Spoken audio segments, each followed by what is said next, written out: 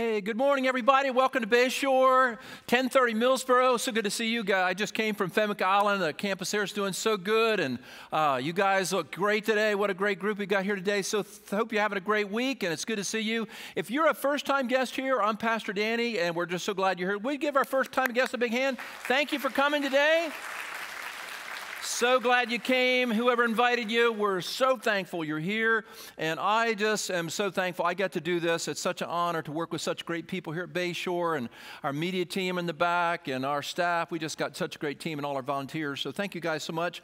We are doing a series this summer called Be Happy. And this is the 103rd section of that message, I think. We've been doing this a while, but we'll finish up in about 2 weeks. This is, we've taken one book this summer to study, and that's the book of Philippians. And we've been talking about the idea of being happy. And the big theme in the book of Philippians is learning to be content, be happy, whatever your circumstances are. That's the big theme. Today we're going to be talking about a sub-theme. There's actually two themes in the book of Philippians.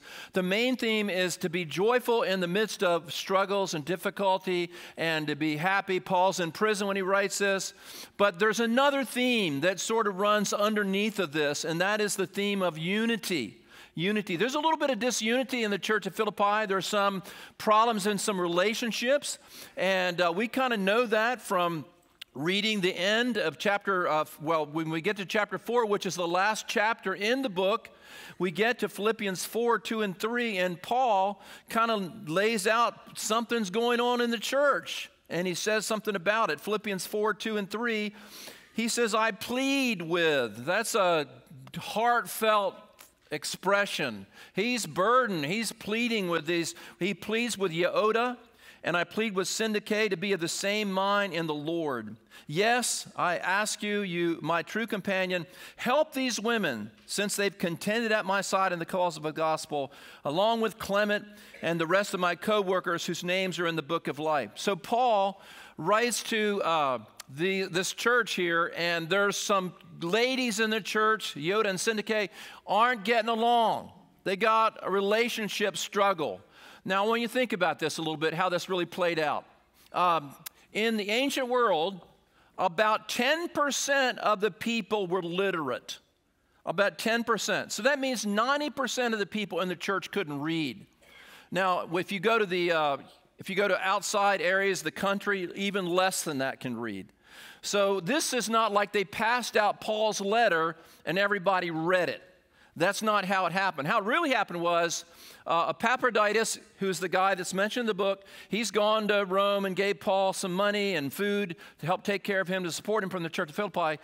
He comes back with the letter to the church. They're all gathered together, and Epaphroditus reads the letter out loud to the gathered church. So that's how it happened. It wasn't like, hey, you get a chance to read Paul's letter, it's really good. It's like they had a church service and they read the book of Philippians, and you're sitting there, and then you get to chapter 4. There wasn't chapters in that time, but you get to the end of the letter, and Paul says, I urge Euodia and Syntyche to get along with each other. Now, can you imagine the heads turning? Looking over there, Euodia and Syntyche, they were probably sitting on separate sides of the church, and he named them by name because they had some conflict in their relationship. So this is an interesting thing. So Paul kind of deals with that out front, deals with the situation about Syntyche and Euodia having problems in their relationship. Now, I was watching 60 Minutes last night on Paramount, and there was a deal on there. I don't know if it was from last Sunday, but it was about Bruce Springsteen and his co-lead singer and guitarist, Steven Van Zandt. How many know who Bruce Springsteen is? You know who he is, right? Born in the USA. His buddy, Steven Van Zandt, started the East Street Band with him years ago, and they were friends. But in 1984, there was a conflict. And what happened was, the New York Post wrote an article on this. What happened was that Bruce Springsteen brought in a new manager for the band, and Steven had been the main advisor up to that point, and he was kind of excluded, and he felt overlooked and was upset about it. And in 1984, he left the band, even though he and Bruce Springsteen were good friends. They split. Although they'd started the band together, they were good friends, they had a division in the relationship. And so Stephen Van Zandt went out, had his own band, put his own album out. He put an album out right before Born in the USA came out. And so Bruce Springsteen was kind of climbing his apex, and there was a division in that relationship because of a management issue in the band. So Stephen Van Zandt started his own band, had his own album, and then he starred on Sopranos. He was in The Sopranos, if you remember The Sopranos. How many ever watched The Sopranos? I'm not going to have some of you watch The Sopranos. A little too rough for me, but I think it's probably a good show. A lot of people watch it. So anyhow, that all happened in 1984. 15 years later, there's a reconciliation, and these two guys come back together. And when I watched the 60-minute interview, they were performing in Rome, and they were getting ready to go out, and they put their arms around each other, and Bruce Springsteen said, "It's such an honor to perform every night with my best friend." Really interesting story. I didn't know that. I didn't know that about Bruce Springsteen. I didn't know about that division, so it's very interesting. But in the church of Philippi, there's a division between two people. Now, here's what we don't know. We don't know what they were fighting about. We have no idea what the division was about. We don't know what they were arguing about. We don't know what they were fighting about. We just know that they were at odds with each other, and we do not know the issue. Now, I would like to know the issue. I don't know if they were jealous of each other. I don't know if there was a disagreement about church doctrine. I don't know if it was a disagreement about some policy in the church. I don't know if it was personal, that they just didn't get along. Their temperaments were different. One was merciful, one was overbearing. I don't know. We don't know what they were fighting about. Maybe the message there is the relationship sometimes is more important than the issue. The relationship is sometimes more important than the issue. Not always, but sometimes. Sometimes the relationship's more important than the issue. The other thing we don't know is we don't know if they ever got straightened out. We don't know if they ever responded to Paul's message. We don't know if they ever got united. We don't know if when they heard Paul's message and the book of Philippians was read to them, we don't know if they made up and it all worked out. Paul never let us know, and we do not know. And I think that's interesting. Some relationships are unresolved, and we don't know what happens to those relationships. And we have those issues in our life. What we do know about them, we don't know what the issue was. We don't know if they made up. What we do know is they were Christians. They were devoted to Jesus. They were Jesus followers. Here's the big point, number one point in the message: Christians can have conflict with each other. Christians can have conflict with each other. People that go to church together can have conflict with each other. That is a reality. And it is, if you come to church and you're kind of Pollyannish in your view, hey, these are all wonderful people, everybody loves Jesus, nobody's ever going to have an argument, everybody's always going to get along, you're going to be disillusioned, because you can't be disillusioned unless you have an illusion. And to think that people always get along is an illusion. I remember listening to Mark Rutland, great preacher from Atlanta, Georgia, and he was college president of a number of schools. He said he was riding through Georgia one time, and he saw a little church on the side of the road, and it was called Harmony Church. He thought, wow, what a great name for a church. I'd like to go to Harmony Church. He rode a little further along, and he saw another church, New Harmony Church. Well, listen, don't be naive about people. 2,000 years ago, there was a church planted by the Apostle Paul, who wrote half the New Testament, and the church that he oversaw, and the church that he was the leader of and giving oversight to, had a personal conflict in the church. And the book of Ecclesiastes says there's nothing new under the sun. People have difficulty. We know that they were Christians, and then we know that they didn't get along. They had problems in their relationship. We also know that they were not nominal Christians. They were devoted Christians. They were Marines spiritually.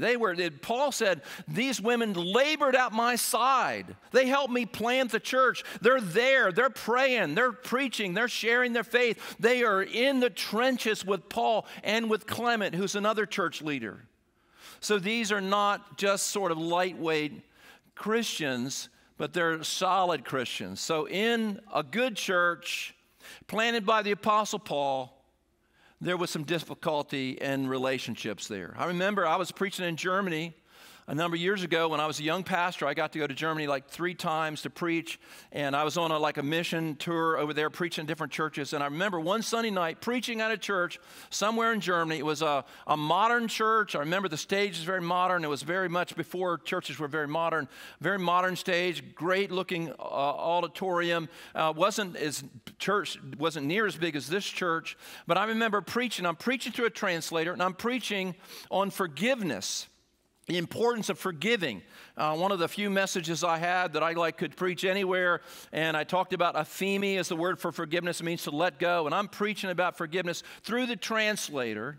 And in the middle of my message, in the corner of the church, there's a man that stood up, a German man that stood up. If you know German people, they're like very kind of black and white, you know. This guy stood up and he said, "I'm sorry, brother. I'm sorry, brother," in the middle of my sermon. And there's a guy sitting on the front row, is the pastor. He stood up, and these two had a conversation over the congregation while I was trying to preach my message. I stopped my message, of course, and the guy in the back was the landlord that owned the building that the church met in, and there had been a falling out between him and the pastor, and they actually walked toward each other in front of the congregation, and they embraced, and they hugged, and they cried, and they forgave each other. Now, I just have to say, it really threw me off. I mean, I'm just trying to preach my message. You know what I mean? I'm just preaching. You know, I'm not expecting anything to happen here, you know? And but those guys reconciled. And there was a church, good church, that had trouble in the church because there was divisions. Happens. People are so naive about that. People are people. People that love Jesus are still people. People that love Jesus still are dysfunctional. People that love Jesus still have baggage. So we're just people. And so that's what happened in this church. And so if you read the book of Philippians, you'll see throughout the book, there's these little breadcrumbs of hints that there's division in the church. For instance, Paul writes in Philippians 1:9, "And this is my prayer, that your love may abound more and more." So right in the beginning, he's saying, I'm praying you guys love each other, because there was some love not going on there. Philippians 1:27, "Whatever happens, conduct yourselves in a manner worthy of the gospel of Christ.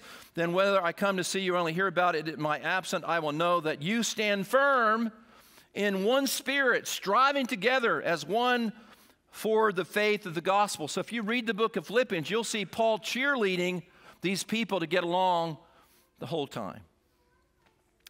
Here's the truth, though. All of us, or I would say at least most of us, have had some strained relationships. We've had some relationships that one time were pretty good, maybe were great, like Bruce Springsteen and his co-singer there. Maybe you've had some good relationships, and that relationship somehow got strained, and there were difficulty. And the difficulty in the relationship, it happens in churches, it happens in businesses, it happens in partnerships, it happens in families, where there's problems in relationships. And for me, it's very, very painful. For me, this is not like a theoretical sermon, because I've experienced some of that. And you've experienced some of that. So that is a painful thing. So I want to just talk a little bit about that. What about these relationships? What causes relationships to go off of the rails?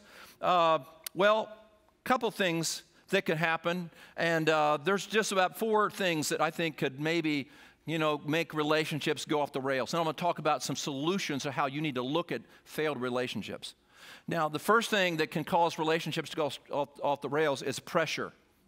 Is pressure. When people are under pressure, they get edgy. When people are under pressure, they get edgy. Now, the church, what we do know about the church of Philippi is that they were under pressure. Now, why do we know that they were under pressure? We know they were being persecuted just the way Paul was. First Philippians 1:29 through 30. "For it has been granted on you on behalf of Christ not only to believe in him, but also suffer for him, since you're going through the same struggle you saw I had." You're going through the same thing I went through. You're being persecuted. So pressure causes people to get at each other's throat when there's pressure. When you get a couple that's newly married and they start having kids and they got a bunch of kids and maybe the money's a little tight and they don't have as much sleep as they used to have and they don't have an avenue to get refreshed, and so they're with those kids all the time, and there's pressure and there's jobs and something happened at work and all that, and then you got a young family under pressure, and then that pressure causes them to start fighting with each other. Pressure will expose our weaknesses. And so I wonder if part of what's going on in the church of Philippi is that they're under incredible external pressure, and their external pressure outside of the church, and it's causing internal conflict because of the external pressure on the outside. So that's something for you to think about. We all have that at different times. Mervyn Brenneman says this: external pressure amplifies internal weakness. External pressure amplifies internal weakness. Karen and I love to watch the Amazing Race show. We're on the last episode, last season on Paramount. We didn't watch that show for years, and we started watching that show. Like it a lot. And it shows all these people, they start in Los Angeles somewhere, they travel around the world, they have to complete these different tasks. And these people start out at the starting line. They're so excited, they're so happy, they just can't believe they're on the Amazing Race. And then they show them in France or Romania or somewhere, and they're lost, and they can't find directions, and they're yelling at each other in the car, and they're getting ugly with each other, and they're just saying, you're just the biggest idiot in the world. And the pressure exposes the weaknesses in their personality. So that's one of the things that can happen. And whenever you are under pressure and you see your ugly side emerge, it's like the refiner of gold. A refiner of gold will burn the pot of gold, will melt the gold, and the impurities come to the top, and then the refiner will take off the impurities until he can see his face in the gold. So when you're going through pressure and you see your ugly side, how many here have ever got a little not so on your best moment when you're under pressure? I wish I didn't have that anymore. I still have that. Can happen in a sports competitive thing, or some things come out of us sometimes, and it's a good thing because it shows us what we need to work on. So pressure can cause conflict in relationships. Here's another thing. It's being self-centered. This is a big one, being self-centered. Now that sounds harsh, doesn't it? But I believe this. I believe that all relationships that break down involve ego. When we are self-centered about something in a relationship, and our relationship is about ourselves and getting our own way and always wanting our way, we're going to have conflict with people. The great story in Genesis 14 where Abraham and Lot their herdsmen were fighting over the flocks and the pasture land, and Abraham said, this is a great story in Genesis 14, Abraham said, Lot, whatever you want, you go whatever way you want to. And Abraham was a peacemaker. Now, there's times to be assertive. There's times to set boundaries. But if your life is governed by always getting your way about things, you're going to have conflict with people a lot. The book of James says that the reason we have quarrels and fights is selfishness. So that means that when I'm fighting with Karen, somebody's being selfish, and I pretty much guarantee it's me. James 4:1-3 says this: what causes fights and quarrels among you? What causes fights and quarrels? Well, we want to know. That's what we're asking. Don't they come from your desires that battle within you? You desire, but you do not have, so you kill. You covet, you cannot get what you want, so you quarrel and fight. You do not do it because you do not have because you do not ask God. And when you ask, you do not receive because you ask with wrong motives, that you may spend what you get on your pleasures. So James says when there's conflict in relationship, always look to see if self is on the throne. Self is on the throne. When Karen and I first got married, we celebrated our 47th this last Monday. We had a great time. Went out to dinner in Ocean City on Monday night. And I usually play tennis on Monday night. I felt led to cancel that. So anyhow, we went out and had a great dinner. And then we went to the boardwalk, Ocean City Boardwalk. We haven't been on the boardwalk on years on the Ocean City Boardwalk. So we went to Dumpsters and got a chocolate milkshake. How many know that Dumpster chocolate milkshakes is the best chocolate milkshake there's ever been made? Dairy Queen is drivel compared to that. How many have ever had a Dumpster chocolate milkshake? It's amazing. If you put a little bit on your forehead, your tongue would beat your brains out trying to get to that, you know? It's that good. So we walked on the boardwalk, we had a great time, and our son, his birthday was the next day. And so we bought him something at the surf shop there. By the way, he wasn't born the day after we got married. He was born 4 years later. So just so I could see some of people calculating. He hasn't always followed Jesus, you know. But when we got married, I was 19, Karen was 20, and I was a self-oriented, I don't know. I know the word I want to say, but I shouldn't say in church, you know. I thought she was created to make me happy. And I wanted my way about everything. And I was the oldest child, and I was the prima donna of my family. She was the youngest in her family, and she was spoiled, and I was spoiled. And so we had really, really bad time our first year. It was terrible. We fought all the time. We didn't fight sometime. We fought all the time. Everybody knew we were fighting. We just didn't get along. And so we moved to Florida, and that helped us because we got away from all of our family. We had to go down there and survive on our own. We didn't know anybody, and I went to school. She got a job at a dental assistant, as a dental assistant at a dental office, and we're trying to learn how to be married. And I remember, the first time she got sick. She got the flu. And I just have to tell you, Karen is a knockout. She's beautiful. When she was young, I got whiplash first time I saw her, you know, and I married her. She was so beautiful and is beautiful. But I remember the first time she got sick, and we're living in this mobile home, and she's in the bed, and she's getting nauseous, and she tries to run toward the bathroom to throw up, and she doesn't make it, and she throws up on the carpet. And then she gets back in bed, and I'm thinking, what happens now? What happens now?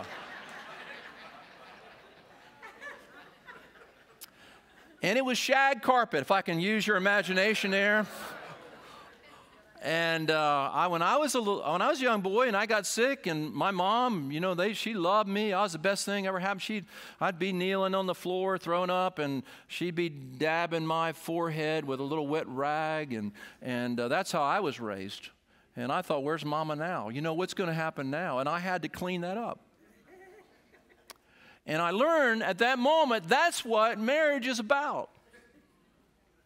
Marriage is, thank God for sex and excitement and dating, and it's all wonderful. But that's what marriage is about. It's the university of selflessness, learning to be selfless. And we, over the years, have grown and become more mature and less selfish, and giving our life to Jesus more and letting Him be the Lord of our life. So I would not say we never, ever argue. I would be lying if I said we never argue, but we hardly argue very much at all anymore. It's because Karen's always been more selfless than I have, but I've tried to meet her, and selfishness causes trouble in relationships, always wanting your way. And relationships are about surrendering. It's about being flexible. And related to selfishness is immaturity. Immaturity is when you can only see the world through your eyes. Maturity is when you have evolved to the place in your life where you can look at the world from somebody else's perspective, and you may not come to the same conclusion, but you hear them. Like James says, be quick to listen and slow to speak. You listen to them. And Stephen Covey says, you know, seek first to understand before seeking to be understood. When you learn to do that, it very much diminishes conflict in relationships. Relationships can also be caused, trouble in relationships can also be caused by jealousy and envy. And I would say that nobody ever admits that they're jealous. And jealousy always comes out of a sense of insecurity.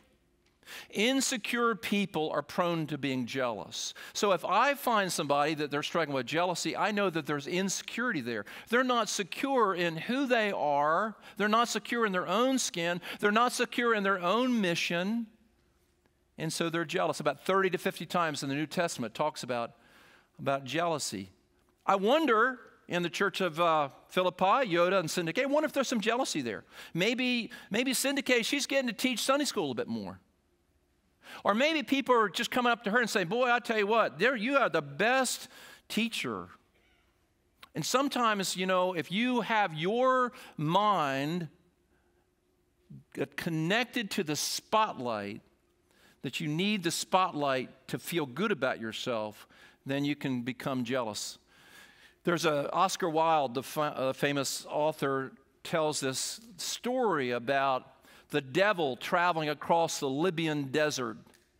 And he comes across this holy man, this monk that demons are trying to tempt. The demons are trying to get him to give into the flesh, and they're tormenting this holy man. And this holy man is staying so holy and so focused. And Oscar Wilde, on his little story, says that he says to the demons, he said, let me show you something. And he goes and whispers in the ear of the holy man. He says, your brother has been made a bishop in Alexandria. And Oscar Wilde's story says that there's a fiendish and angry look that comes upon the face of the holy man. There's a book by R.T. Kendall called Jealousy, the Sin Nobody Talks About. So it's a wonderful book. I doubt anybody will buy it or read it. It's such an offensive title because nobody ever wants to admit they're jealous. But if you are struggling with, maybe someone else getting more attention, and here's where it really plays out in real life. It plays out in sibling rivalry in families. If you look at the book of Genesis, you'll find in the book of Genesis that there's very dysfunctional families there. You've got Isaac married to Rebekah. Rebekah favors Jacob, and Isaac favors Esau. And there's jealousy between Esau and Jacob, and that goes on for years until Esau and Jacob had a major division in their relationship. So jealousy is a problem. Here's another one. Disagreement about what to do. Disagreement what to do. Now, there's a great story in the book of Acts, Acts 15, the end of the chapter. We have Paul and we have Barnabas, these two giants in the church. And Paul said, to Barnabas one day, let's go back and visit the churches we planted on our first missionary journey. And John Mark had bailed on him the first time. That was Barnabas' cousin. We're talking about blood relationship here. And so what happened here is Barnabas wanted to take John Mark along with him. Paul didn't think it wise because he quit on him the first time. And it says they had such a sharp division. The Apostle Paul, who wrote 13 chapters in the New Testament, and Barnabas had such a falling out that they went their separate ways. John Mark went with Barnabas to Cyprus, and Paul chose Silas, and they went on the second missionary journey. And we do not know if Barnabas and Paul ever shook hands again.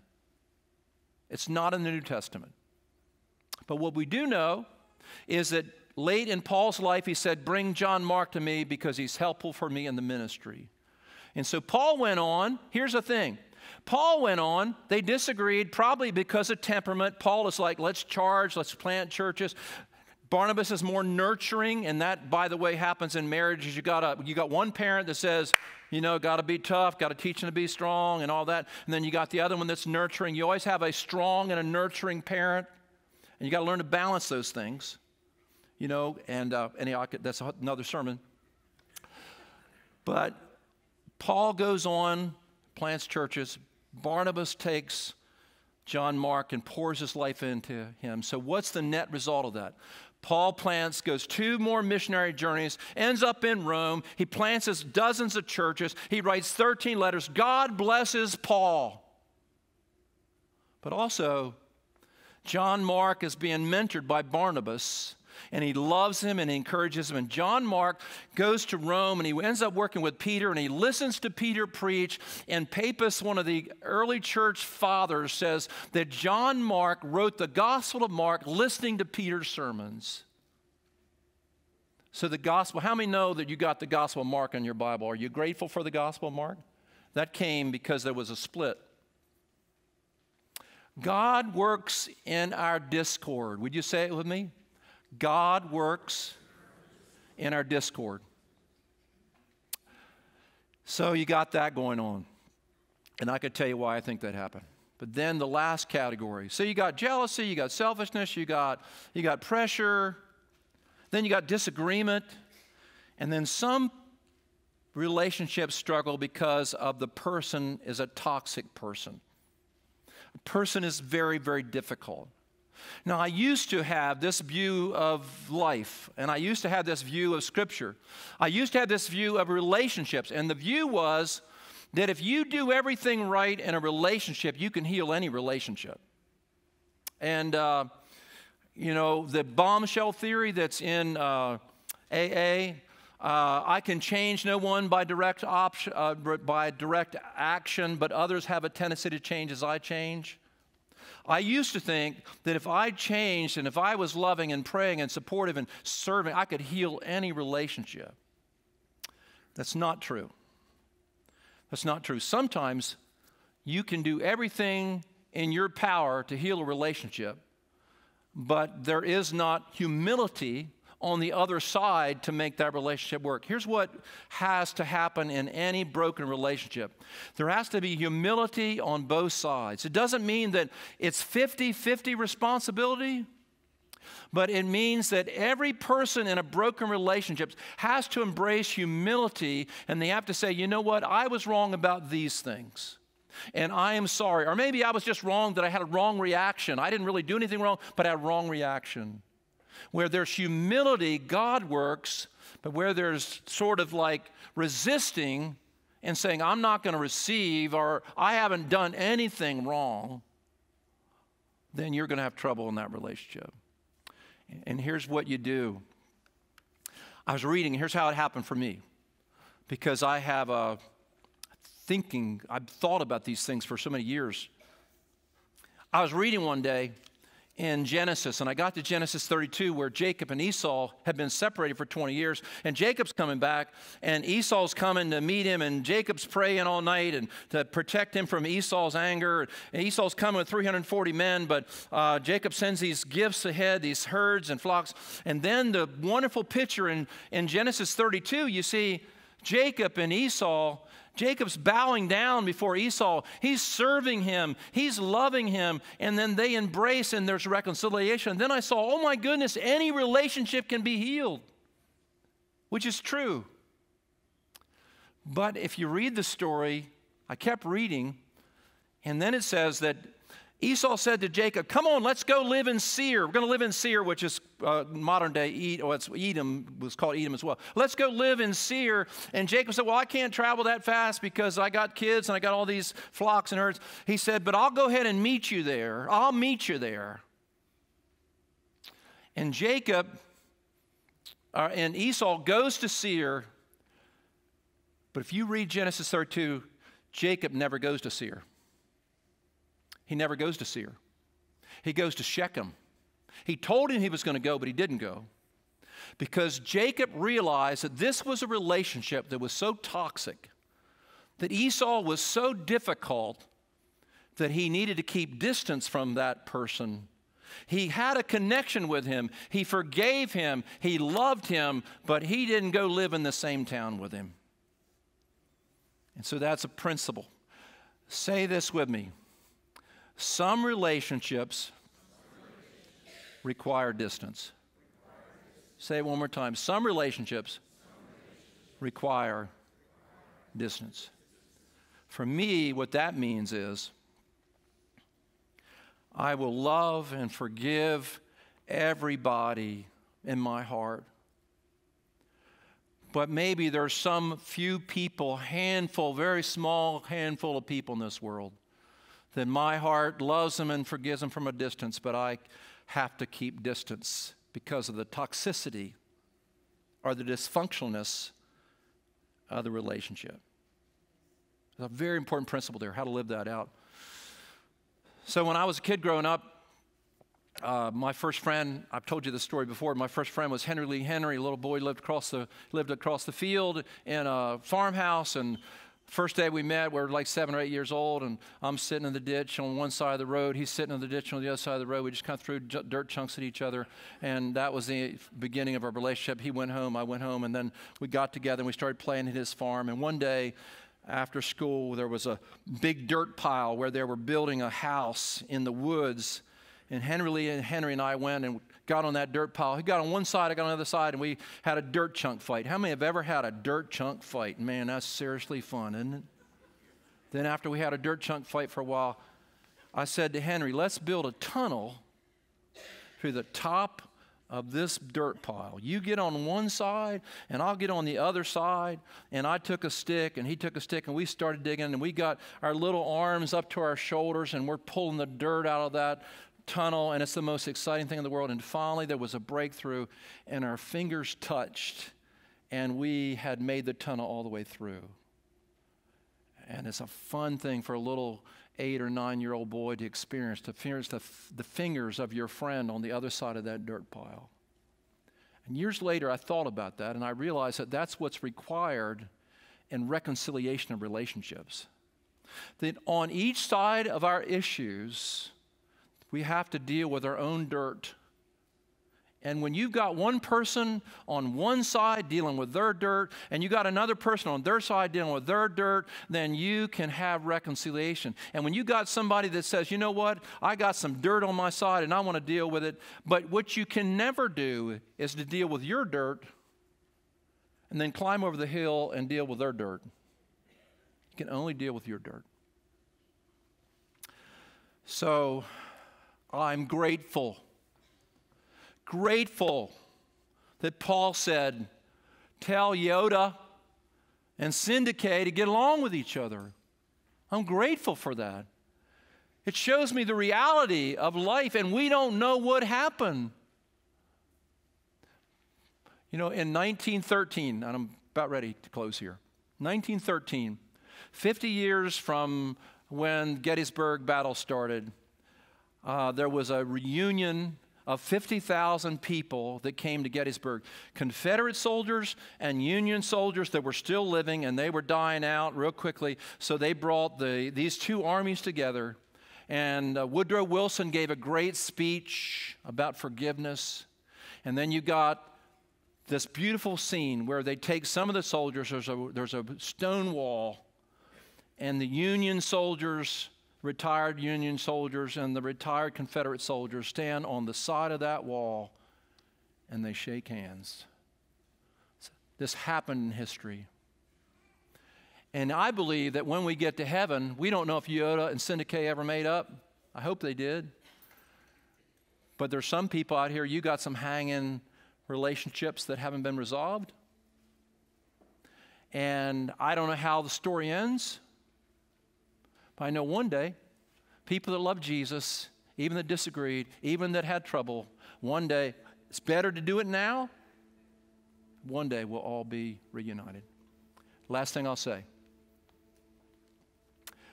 Do you know who the person is going to be your neighbor in heaven? The person that's going to be your neighbor and neighbors in heaven are the people that you've had the most trouble with here on the earth.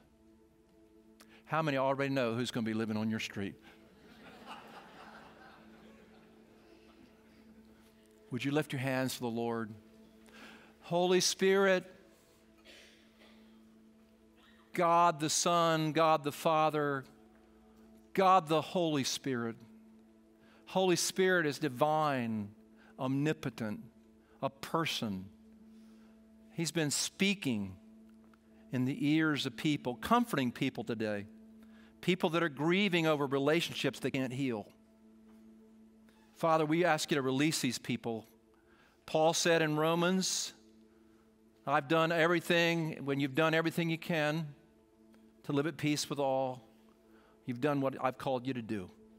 Now, Father God, we pray that you'll restore relationships that should be restored, relationships that we need to keep a distance from to protect ourselves. Give us wisdom for that. And Lord, regardless of what has happened in the past, regardless of all the disappointments in relationships, we're grateful that you're Lord of our life and you have a wonderful, powerful future for us. We pray your blessing on us. In Jesus' name, and everybody said amen and amen.